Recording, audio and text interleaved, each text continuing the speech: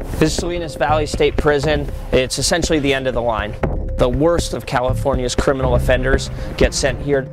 This year they're on track to have over 700 assaults. They're letting us inside to have a look because that's progress. It used to be so much worse.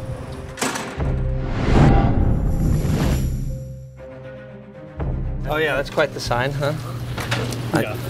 Does this mean like don't touch anything? Yeah, pretty much means that if you touch the inner wiring, you're going to end up like the photo up there, which is lethal electrified fence. So anybody that tries to go across that fence is going to be electrocuted to death. All right, stay away from the fences. Yeah. About 6 months ago, we're running on solar power during the day now too. So as long as the sun's out. Are you telling me this is a green electrified fence? We are turning into a green prison, yes. So we barbecue escapees, but it's solar powered, so it's totally green. environmental, But right? it's green. Salinas Valley State Prison's progressive for more than just its green fence. Despite being a level 4 maximum security facility, it's also leading the search for solutions in an era where America can no longer afford to keep 2 million people incarcerated. My escort, Lieutenant Chamberlain, led me to Charlie Yard, the highest security yard at the prison. These are the worst guys in the state with the most prisoners in the country. We're just gonna walk right out onto the yard? That's what we do. That's what we do. The first time I came over here at this facility, I mean, just look at it right now. It's all concrete everywhere you're going. There's literally the hair on the back of your neck kind of stands up thinking, what am I doing here? You know? What kind of crimes are the guys on this yard in for? You're gonna have guys that are here that are gonna be murderers, robbers, burglars, probably have some rapists here. When you are on these, maximum security yards, they are more prone to violence, so you need to try to keep it as manageable as possible. Just within the last couple months, we have had 2 shootings here on the yard. Yeah, on this yard. On this yard, right up there by the handball courts. You had 2 inmates that were stabbing another inmate. So that met our use of force criteria for deadly force. The officer fired Mini 14. Like most maximum security yards in California prison, Charlie Yard at Salinas Valley is controlled by race-based gangs.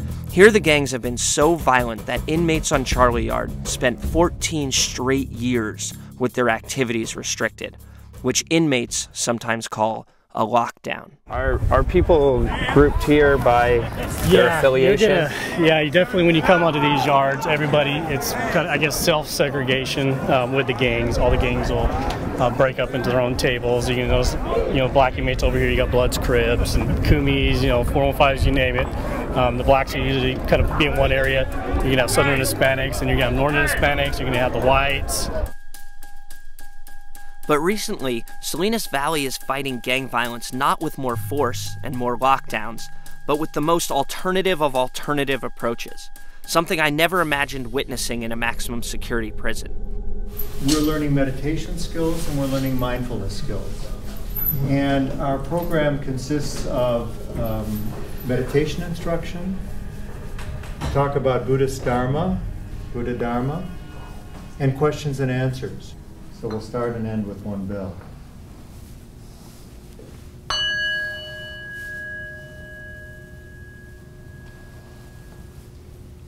When I came in, I saw everybody meditating, I saw you guys, praying, but I gotta admit it's pretty striking to see it when you have to wear the cuffs. If anything, it will help to practice because it brings us to more of awareness of our present condition. Since Salinas Valley began implementing rehab programs like these a couple of years back, Charlie Yard has come off of its restricted status. That's an important lesson at a time when America is trying to downsize its prison populations. Driven by politicians eager to show that they were tough on crime, the number of prison inmates in the U.S. quadrupled between 1980 and 2009. America, with 5% of the world's population, had 20% of the world's prisoners. For 30 years, the idea for stopping crime has been effectively to just lock everybody up in places like this. But we've kind of reached the sustainable limits of that system. We can't afford to keep building prisons and incarcerating more people. In fact, California prisons had become so overcrowded that in 2011, the U.S. Supreme Court ruled that they were in violation of the 8th Amendment's ban on cruel and unusual punishment and issued mandatory reductions. That meant that the criminals in places like this could be coming to streets like yours. So in a few maverick institutions around the country, they're trying a new approach, which is actually a really old approach. It's called rehabilitation. Rehab programs were brought to Salinas Valley State Prison a couple of years ago by its new warden, Randy Grounds, a former offensive lineman for UCLA who looks kind of like the warden in an action movie, except way more intimidating. Right now, what you'll have is new youngsters coming in that have a date, and the pyramid, if you will, the intimidation of the gang will have them doing work, and they end up catching more crimes, more charges.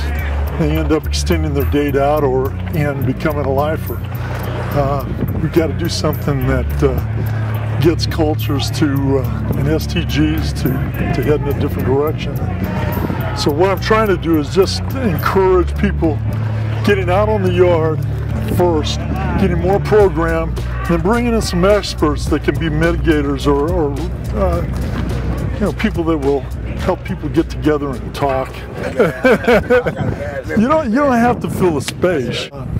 There's a chance for, if nothing else, for life to be here better and provide some more opportunities for people that want to do other things and maybe be at that point in their incarceration that they're looking at a life or date. There's that political pendulum has swung, and it's hard to paint that picture for people on level 4. But just FYI, their second lifer did get his date. Happened a couple of days. Happened yesterday. So. Oh, VR too. Yeah.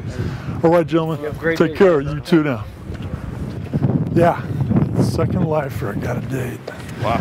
Second in the history of this 18-year-old institution. So it's a change. He's been away, locked up for when he's young and dumb and feeling cocky. But now he's stopping, cause he's tired of feeling lost in the faces of his family and wife. He's finally caught him, hence the problem. All this kumbaya was making me feel warm and fuzzy. I almost forgot that I was hanging out with 900 murderers. And then the shit hit the fan. It's day 2 at the prison, just got here, and there's already stabbing this morning. Yeah, this was one of the ones covered from today.